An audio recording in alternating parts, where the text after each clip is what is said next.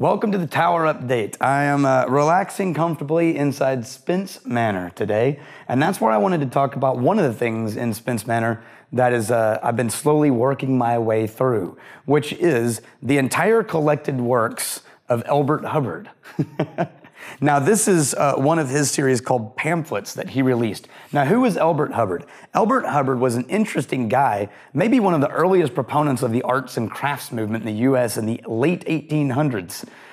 He actually was an author, a kind of a bit of a philosopher, and sadly came to a tragic end with his wife in the sinking of the Lusitania. Elbert Hubbard founded Roycroft Press, and the Roycroft Campus is actually a part now, I think, of Cornell University, but it was sort of originally a hub for creators and makers and artists. He was maybe the original unintentional hipster, or maybe let's say the first Nick Offerman. He founded the Roycroft Campus for those kinds of people and for the pursuit of what he called a belief in working with the head, hand, and heart and mixing enough play with the work so that every task is pleasurable and makes for health and happiness. He actually started in the late 1890s. He started writing this thing and releasing it, two things actually, that were sort of magazines that he called Pamphlets and I think Fray. And they were, you could subscribe to them. And actually the subscription list had some pretty important people on it. And he would simply jot down some thoughts and then send it out periodically. Reminds me a little bit of what Roy has created with the Monday Morning Memo.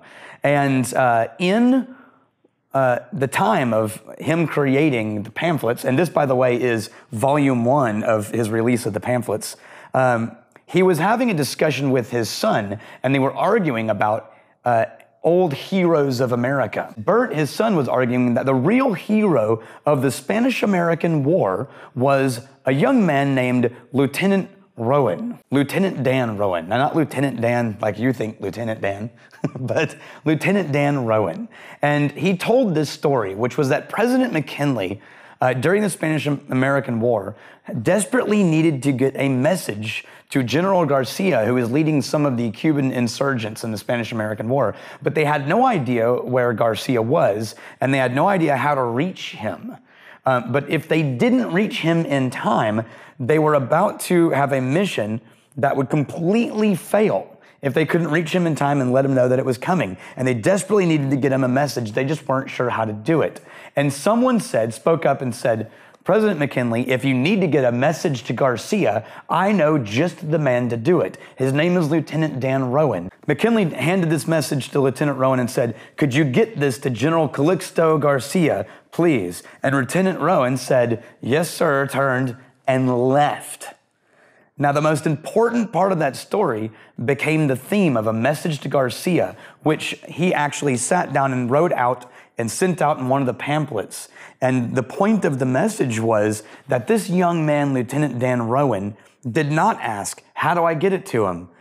Where is he? How do I find him? What do I need to do? What if I can't find him? Are you sure this is the right way to get it to it? I don't know if I can do this. He didn't provide any excuses, any qualifiers. He simply said, yes, sir, and left to do the thing. And what he wrote about Rowen in the story was this. Rowen took the letter and did not ask, where is he at?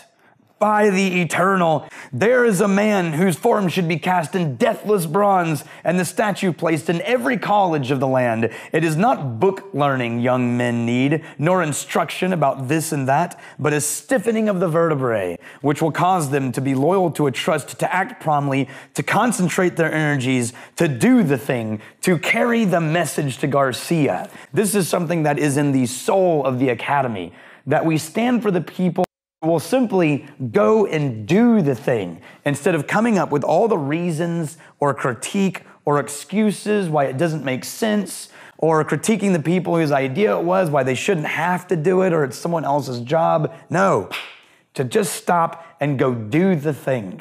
That is our kinds of people. Now, someday we are all going to band together. And if you want to be involved in this, shoot me an email. We are going to band together and fund a bronze statue of Lieutenant Rowen on the Wizard Academy campus. This is something that one of our closest friends and instructors, Manly Miller, has had in his heart for years, and we are going to try to make it happen in 2019. If you want to be a part of that, shoot me an email, put a message in this video, and I'll pull you in on the team, and we're going to do something amazing together, which is craft one of the only, if not the first, statues of Lieutenant Rowen in the United States to the honor of the men who just make things happen. Until tomorrow, may your crazy stay this side of legal, and may you return before we have time to miss you. Cheers.